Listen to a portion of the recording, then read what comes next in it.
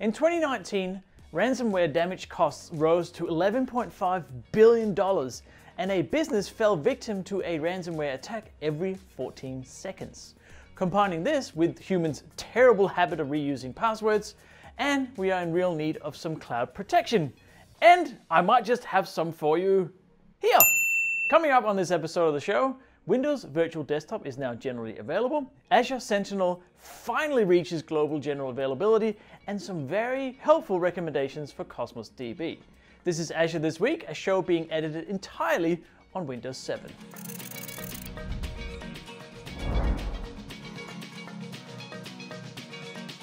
You might have heard of infrastructure as a service, platform as a service, and software as a service.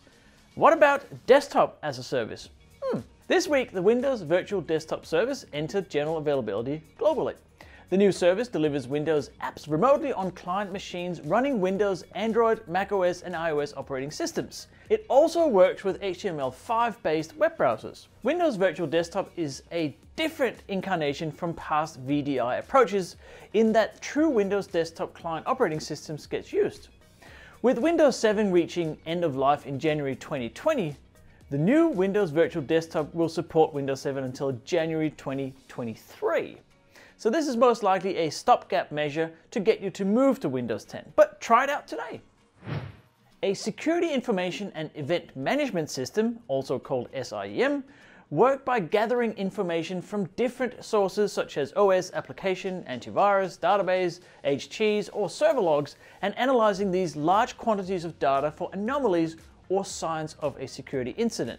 The new Azure SIEM is called Sentinel, and this week entered general availability. Sentinel already has a large third-party integration section and is so far also incredibly cheap compared to other SIEM offerings. One of the main features in Sentinel is the use of machine learning and artificial intelligence to analyze incoming data and adapt to evolving threats. I wonder if this means they use robot overlords to annihilate any potential threat.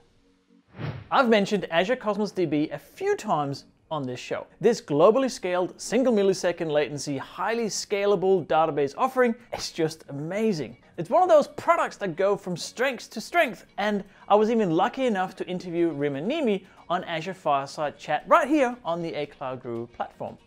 But I digress. This week, a new recommendations feature for Cosmos DB was launched. Because there are so many new features released all the time, a notification for the new feature or service will show in your Azure portal. You can find them on the Cosmos DB Blade or in the Azure Advisor. And so far, the recommendations include topics like partitioning, indexing, network security, and more. I can't protect you anymore this week, sorry. As we say on the A Cloud Guru team, when I've opened the 2001 VB script file with the I love you virus, seek and you shall cloud. So see you next week, and keep being awesome, Cloud Gurus.